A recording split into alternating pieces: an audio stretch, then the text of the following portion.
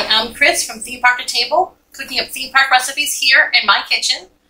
Today is a little extra pixie dust. We're making the poison apple cocktail, which can be found at Disney's Polynesian. Let's get started. In front of me, I have some green sugar.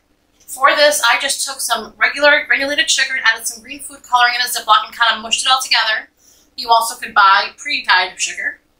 I'm going to rim my glass with that. I've got a little bit of lime juice here. We're just going to give this a little swirl.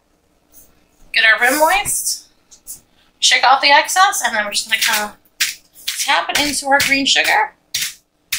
Give it kind of a spooky vibe since we are into spooky season now.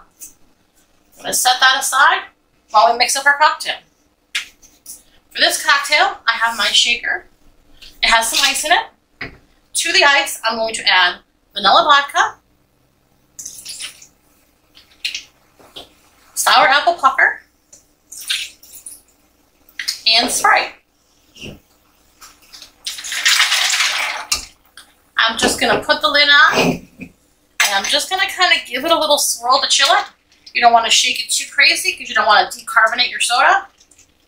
Give that just a little swirl. That should be good. Pop our top.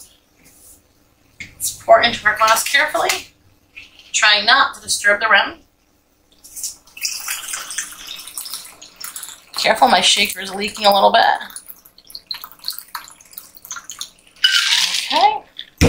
And then we're going to add in some Grenadine syrup. Oops. Luckily that wasn't as bad as it could have been. And we're just going to put a few drops into that.